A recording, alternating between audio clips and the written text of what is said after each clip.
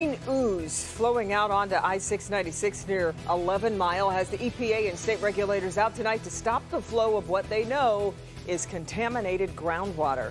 Thanks for being with us for the news at 11. You can expect at least one lane on eastbound 696 to remain closed, likely through Monday. The state and feds know exactly what the source is here because they've been here before, and so have we. Mar McDonald is live at Madison Heights tonight. Mar, I understand the heavy equipment just got there. Kimberly, it just did. Take a look. Let me show everybody. You can see that lane on 696 is blocked down there. They've got a backhoe down where the ooze is coming out of. A vacuum truck just pulled up here. The short-term issue is stopping that ooze. The long-term issue is where else has it traveled? Drivers started noticing green ooze coming out onto the freeway, coming, the feds say, from a now condemned former electroplating business above. There's a release of material that we believe is from a former plating shop that we believe has made it to the groundwater. This is not the first time the EPA has been out here. Back in 2016, a massive cleanup of a multitude of chemicals and hazardous waste had to be done at electroplating services. In short, it was a colossal chemical stew, and clearly some of that stew is deep in the ground and is oozing out because of ice and water table changes. EPA is on site and will remain to suck this stuff out of the ground.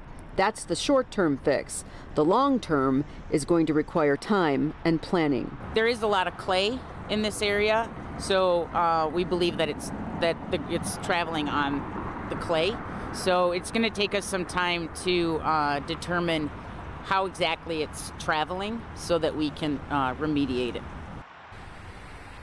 Back here live, while this spill is happening in Madison Heights right now, Macomb County Public Works Commissioner Candace Miller says her engineers are assisting Eagle as well as EPA out here because anything that ends up in the storm drains along 696 eventually heads over to Macomb and into Lake St. Clair. They, of course, would like to stop that. So that's where we're at right now. This is going to be an all 24-hour type of thing until they get this handled.